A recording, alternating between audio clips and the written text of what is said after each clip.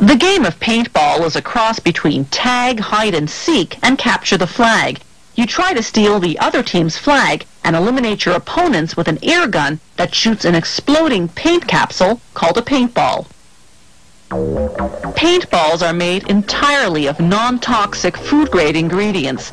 To make it a hollow shell, they first pour water into a giant heated mixing bowl.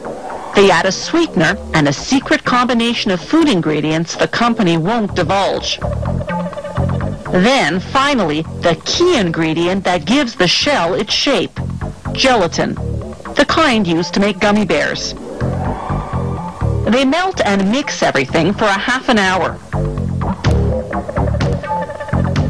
Then line it up for what they call the drop, transferring the gel from the mixer into a heated vat called the gel tote. They filter out any globs that didn't melt.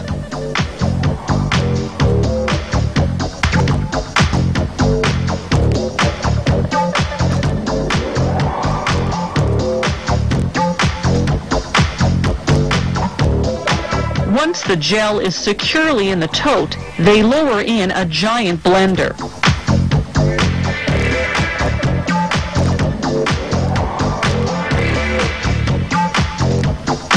They pour in food dye and blend for about 20 minutes.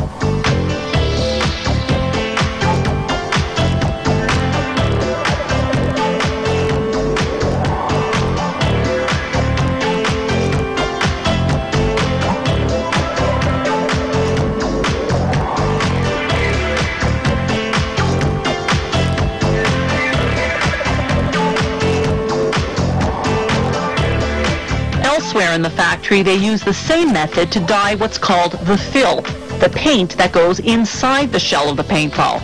It's made of polyethylene glycol, the inert liquid in cough syrup. They thicken it with crayon wax. The gel and fill meet their maker in what's known as the feed room. Here, the vats of gel and fill feed a capsulation machine one floor below. This machine is the same kind used to make bath beads and gel cap medicine. First, the machine spreads out the gel onto a cool drum. This creates a continuous thin sheet of gel called a gel ribbon. This cooling cures the gelatin to the point where it can now be molded into the hollow shell of the ball. The machine presses the gel ribbon into a die with half-circle pockets, each forming one half of a ball shell. The machine does the next 3 steps in one shot. It aligns the 2 half shells together to form a hollow ball, injects the fill, then seals the 2 half shells together.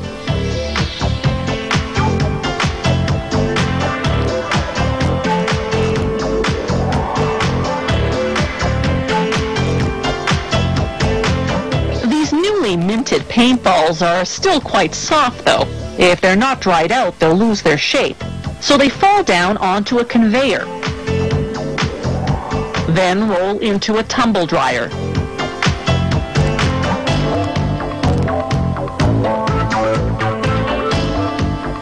From here, they'll go onto a bakery-style rack until they dry out completely.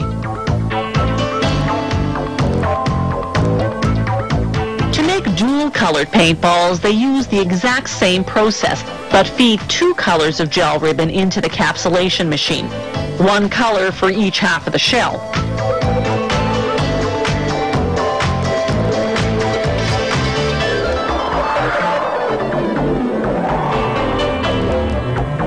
The finished paintballs go through an automatic counting machine. This one is set to count out and package 200 balls at a time.